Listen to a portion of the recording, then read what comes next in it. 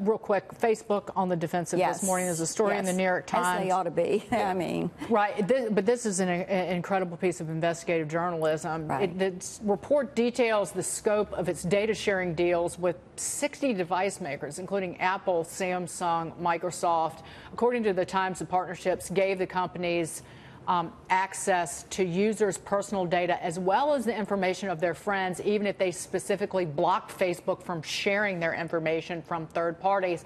This is like the Cambridge Analytica scandal, but that was app developers. Facebook said, oh, we ended that in 2014, but not this. They only started dialing this back in April when it looked like they were going to get caught, probably. That's exactly right. And this is why we have been on all of these edge providers, Facebook, YouTube, Google, the search engines, all of them, because we need to have privacy legislation. It's like the Wild West. Your bank, your healthcare, everybody has privacy standards.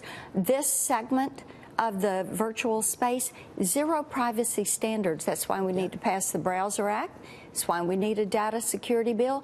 You, the consumer, need the ability to opt in and decide what of your identifying information. And Congresswoman, you co-chaired the bipartisan privacy working group on this, and one of the biggest issues that I'm seeing happening through Facebook and situations like this is that you're able to target ads and discriminate. I mean, basically what happened with Facebook is in the fall, ProPublica exposed how you could do housing ads to target whites only, and so it went against African Americans, mother of high school kids. When are they going to be held accountable?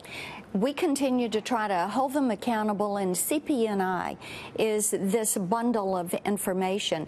It is yours. You should be able to protect, as I say, the virtual you. And the fact that Facebook or Google or any of these edge providers are without your consent. Wow. They share you. Right. Your virtual you online. They're doing it without your consent. Needs to stop. That's why we need to pass the legislation. Congressman Marsha Blackburn. Great Good to see you. A nice Southern voice in the room. Yeah. So, praising that.